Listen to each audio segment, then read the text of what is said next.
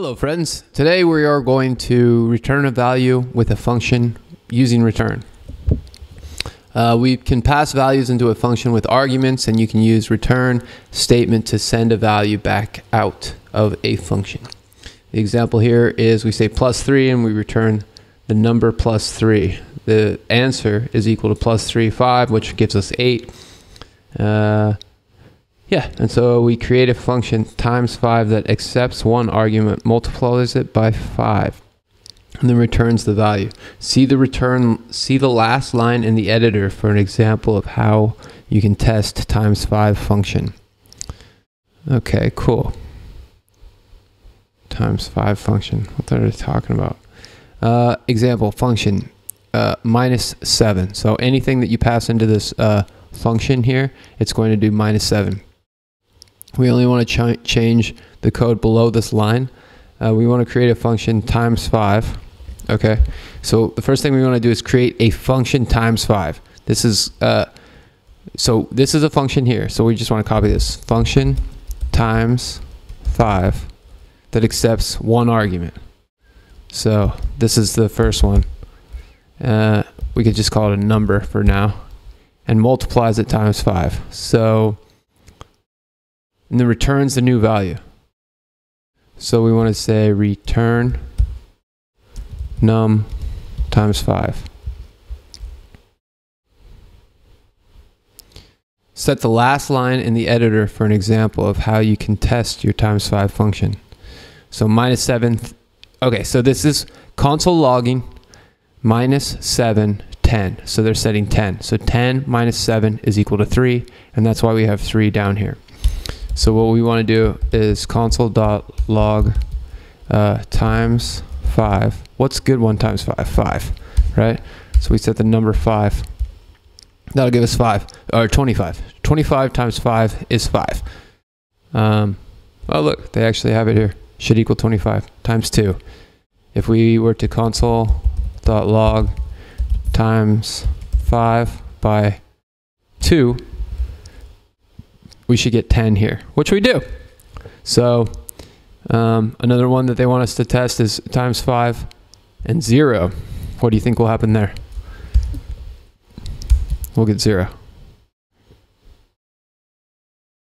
And then they're also saying times 5 should be a function.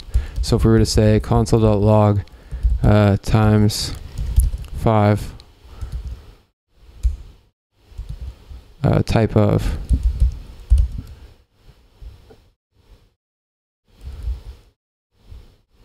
I've actually never tried to do that before. But yeah, this is going to be a function. So here we've actually console logged this all out, and so we're confident that this is going to be correct. And that's how you write it. Let's see. Return a value from a function. One thing that's interesting about return is that you won't get the things that happen after. So if I were to say, if I were to log out programming school, if I were to do this beforehand, this is one of the interesting, important things about return, is that every time that we run this, what's happening is we're running this function, which means we're coming up and we're console logging programming is cool. But if we were to move this one, this console log that says programming is cool, where it's like 3, so what's happening is we're assigning the function, and then we're assigning the function, and then we're calling -7 from 10, and then we're getting 3 here. And then the next thing we're doing is times 5 by 5. That's why we're getting 25. But instead of, we get this 3, and then the next one, we're calling this function here, -10. We're calling the function, so we're saying programming is cool, and then we're returning the number times 5, and then we're getting 25. And then afterwards, we're console logging times 5 by 2, and it's coming up here, and it's console logging programming is cool, and then we're setting 10.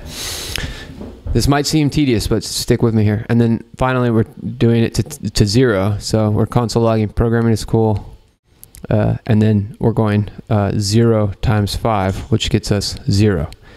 0. And that's how we're console logging all this out. Now if we were to move this console log below the return function, we wouldn't actually get this at all, because once we pass this return function, we exit the function. This is actually really important that they don't specify here specifically, but because you return something, that means that you exit out of the function. And that becomes very important later on in life. But if we run these tests, they pass, and that's great. So thank you guys for watching. We'll see you in the next lesson.